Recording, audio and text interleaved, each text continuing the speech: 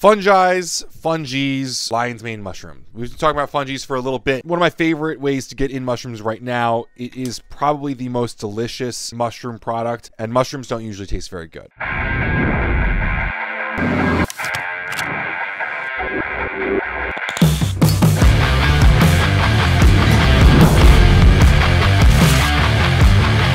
Fungies puts these wonderful flavored mushrooms in chewables, and usually mushrooms don't taste very good. So it's actually kind of incredible. We're also getting very high quality. We're getting 500 milligrams of actual fruiting body, not mycelium. So they're sourcing the correct part of it, and it's working well. What does lion's mane mushroom do? Well, lion's mane is probably one of the better known mushrooms on the market. I'm not sure why it became one of the only ones that people know very well, but it's a really cool looking mushroom. But what's really cool about it is that it increases neurogenesis. So I've had a lot of talk about certain kinds of magical mushrooms recently. I'm going to keep most of this content away from that, but one of the best analogies that I've always heard is that while those special kinds of mushrooms open up new pathways, lion's mane lays cement, lays brick and mortar in those new pathways. It helps with new creation of neurons. Now, the real reason that we take lion's mane mushroom is because of the beta-glucans content. These are specialty polysaccharide carbohydrates that have incredible implications for human brain tissue. The process of new neuronal growth and differentiation is called neurogenesis. So you'll hear that talked about a lot in this video. Now, impaired levels of neurogenesis is associated with aging, mood state, anxiety, a lot of other stuff. So that's why we look at a lot of supplements that can modulate that amount of neurogenesis, which could mean restoring it back to baseline or increasing it above that. Now, the beta-glucans in lion's mane have been shown to upregulate nerve growth factor, and that's how it plays a role in this whole process. What's interesting about nerve growth factor is it isn't just produced and circulated in the central nervous system. It's actually found in many different kinds of human cells,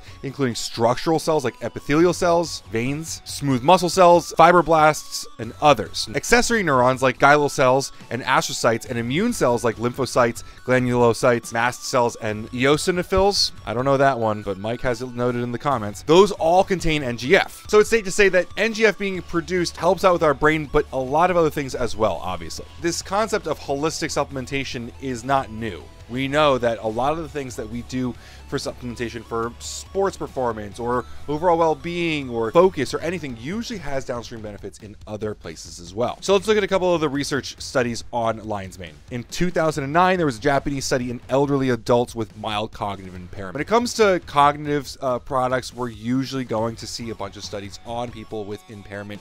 It's the easiest way to find, like we were saying, restoring things back to baseline. It is not always going to be high-performing adults looking at improving from there. So this was a double-blind, randomized, placebo-controlled study. 30 men and women with age-related cognitive impairment. Subjects who got lion's mane took 3 grams per day for 16 weeks. That is a lot more than you'll get in here, so I'm going to note that. We will be talking about a different amount of dosages, but I should say I've definitely consumed 3 grams of lion's mane from these in one day.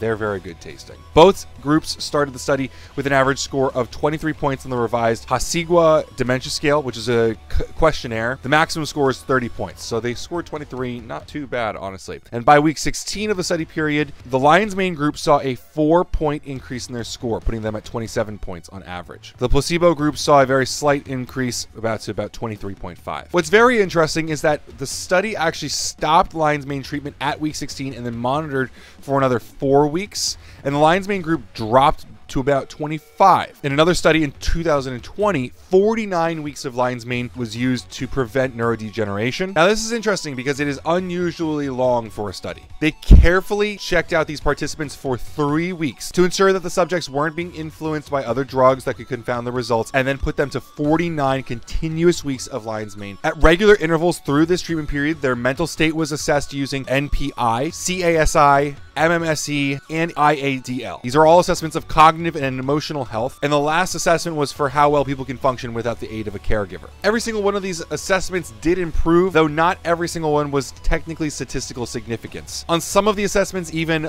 some of the placebo groups got worse during the period. We definitely need a larger study to confirm all of these things. In 2010, there was an anti-anxiety and mood boosting study. 30 females with an average of 41 were assigned to either 2 grams daily or a placebo. Using an indefinite Complaint Index, ICI. It's a questionnaire. By the end of the 4-week study, the women who took the lion's mane had a significantly lower ICI. So some of the limitations of the studies are that they were mostly in people with existing neurological or psychiatric treatments, and obviously they were also big dosages. Until a randomized placebo-controlled study comes out in humans looking at normal humans boosting above cognition, not in anti-anxiety or any sort of way, just normal humans in a cognition study, we don't have that claim just yet. In animal studies, we do see that we can increase hippocampal neurogenesis by 30%, protect cognition from impairment by beta amyloid plaque toxicity, promote nerve regeneration in rats with nerve injuries, decrease blood pressure through ACE inhibition, improve blood lipid profile. One particular note was that there was a 25% reduction in blood triglyceride levels observed in lion's mane groups in rats. Kind of crazy. Overall, lion's mane has been very well studied, albeit maybe in cell studies and animal studies, to increase neurogenesis. It's one of the most prominent mushrooms, and it's true, I probably take a lot more of it than this will give you in one serving. I take about a gram on its own and then add these in on top of that. But 500 milligrams is definitely not chump change when it comes to fruiting body extracts of lion's mane. I gotta commend them for giving a good extract as well as making it taste very good. Comment below, let me know, do you use lion's mane mushroom? Do you enjoy it? Does it make a difference for you? Pretty much everyone I know that's into supplements uses some form of lion's mane at some point. It's very helpful, I have found, for myself, and I just can't argue with the actual taste. As always, guys, I do have to say I got this bottle for free. We do have a business affiliate relationship with Fungies, but if you check one of these out, I'm sure you'll agree that the flavor is absolutely out of this world, and I think we all agree lion's mane is some awesome stuff. As always, guys, thanks so much for watching, and have a great day.